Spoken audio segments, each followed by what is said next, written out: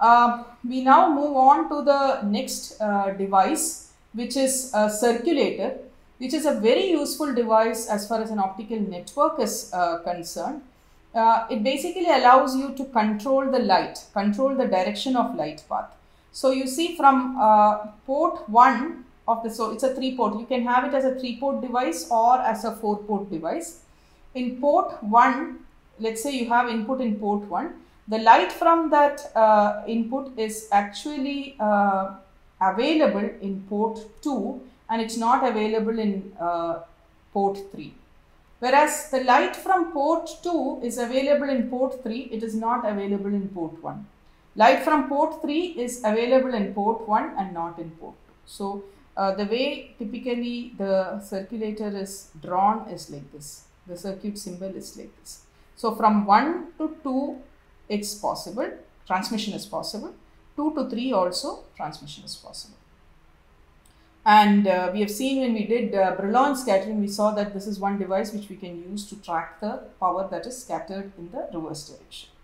So how does this work now? So the design in the forward path, which is essentially port 1 to port 2. So this is port. So this is not, this is forward path, port 1 to port 2. How does this transmission from 1 to 2 happen?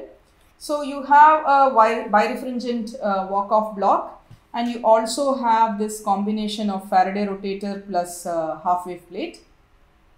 Okay. So what happens here is that your input could be in arbitrary polarization.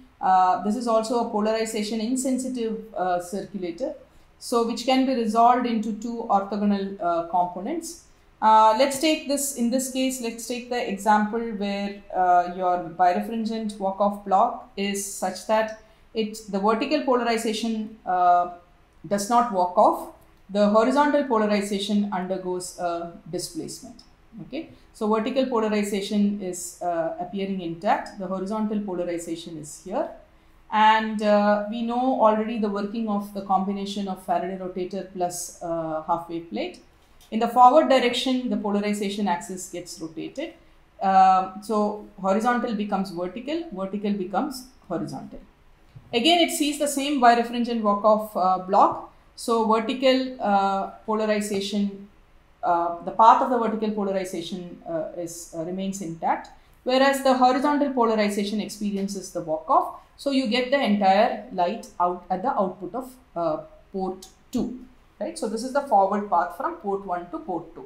There are these polarizations splitting beam cube, and there are this reflective prism which is not playing a role in the forward path. But you will see what happens in the return path. In the return path, let's say this is port 2. We are trying to see from port 2 how it is blocked to port 1, but it is transmitted to port 3. So again, the birefringent plate, so input polarization could be arbitrary, which you can resolve into horizontal and vertical. Vertical polarization remains intact. Horizontal polarization is displaced. Again, this combination of Faraday rotator and half-wave plate just does not do anything to the polarization in the reverse path. So vertical remains intact, horizontal remains horizontal. Again, it goes through a birefringent walk-off block. The vertical polarization, the path is not disturbed. Whereas the horizontal polarization, for the horizontal polarization, the beam gets displaced, and it goes further displaced into this path, where you keep a reflector prism. This role of this prism is to reflect this horizontal polarization, and the light from this path is allowed to fall on a polarization beam cube. This is a splitter cum combiner cube. The job of this cube, this is again made with 2 birefringent prism. The job of this is to combine the 2 polarizations or split the 2 polarizations. It's a reciprocal device. So if you go in with horizontal polarization through this arm and vertical polarization in this arm, the beam splitter cube will just simply combine these 2 and you get the polarization net light intact, and this is happening in port 3. So from port 1, you allow transmission to port 2, but from port 2, you are directing everything to port 3. And if you look at the design, there is nothing coming in port 1. So this is the port 1 path. This was the port 1 path, and there is no return light in the path of port 1. It's all redirected to port 3. Now, you can also think of some similar combination of devices, combination of micro-optic devices to reconstruct the path from port 3 to port 1. So, something similar can be done. So, this to give you a feel of how the size is, the circulator actually this is kept in a very messy way, but the circulator is, the size is this. So inside this, which is hermetically sealed, you have the two sets of Faraday rotator, phase retardation plate and birefringent walk-off blocks. One which takes care of transmission from 1 to 2 and 2 to 3, and the other one which takes care from 1 to port 3 to port 1. So we now know how to control the path of light as well. So we talked about the working of several components in the last module, and here are some common parameters which are found in the data sheets of most of these components. It's important to understand what is the center wavelength of these components, because whether you take a coupler or an isolator or a circulator, all these are wavelength dependent devices. You know that the coupling ratio or the coupling constant is a function of wavelength, and so what works for a specific wavelength, specific band of wavelengths may not work for other bands. So you need to notice what is the center wavelength, depending on whether you are trying to set up a 1300 nanometer network or a 1550 nanometer network, you need to choose the appropriate center wavelength. In case of non-reciprocal devices that we saw, which are circulators and isolators, the Faraday rotation phenomena is a function of wavelength. The rotation, the angle of rotation given by the half wave plate is also a function of wavelength. So you have to be careful about trying to figure out what is the wavelength of operation that you would like to choose. The other parameters we talked about are insertion loss, the isolation, polarization dependent loss, and so on. So for example, if I have a device, I'll take an example of an isolator here.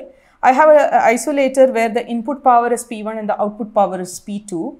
The isolator, you will remember that it is supposed to transmit power only in one direction. So the insertion loss is simply, the ratio of the two powers. So insertion loss in dB would be minus 10 log P2 by P1.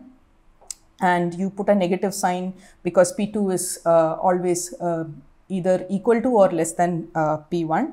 And the other important parameter here is the return loss. Now the return loss, for example, for an isolator tells you what is the return power. For instance, if I, for instance, in this case, the power that is reflected, so if you terminate the output, then whatever is the power reflected from the system is not the reflection from the refractive index mismatch here. It's because of the way your micro-optic elements are misaligned, or it's because of the non-ideality in the design of the isolator itself. So the way to measure return loss is always you terminate the output, you send in your input power, and then you measure what is the reflected power in a particular port in which you want to measure the return loss. Take it as a ratio with respect to that of the launched power. So that tells you the larger is the return loss, the better for you, because larger return loss would mean that P ref, the reflected power, is very different from that of the incident power, and that's what you want. In case of an isolator, we also define isolation as a ratio of P4 to P3 if you are transmitting power in the opposite direction. It is not supposed to transmit any power in the opposite direction, but suppose you send in a power in the opposite direction, which means you are intentionally launching power in the opposite direction.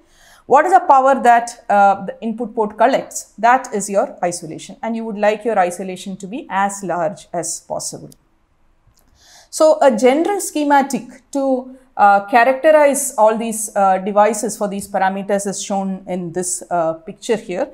This is what you would end up in doing in a laboratory when you're trying to set up a network.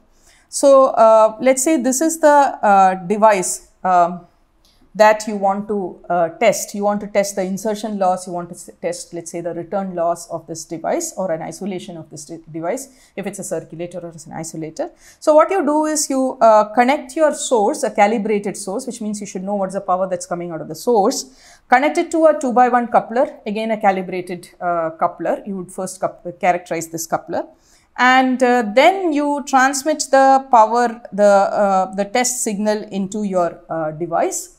And when you do this, you make sure that all this light that is coming out of the device is terminated, which means that you will put an index matching fluid at the output of the fiber connector, right? So that there is no reflection from the because of the refractive index mismatch, because of the impedance mismatch between the fiber and air. So you terminate it by putting what is called as an index matching gel. Then you can measure the reflected power, that is a reflectance, depending on the kind of device that you are choosing. You could have certain reflection, and that you can measure from the return power, as a return power from the second port of the coupler, right?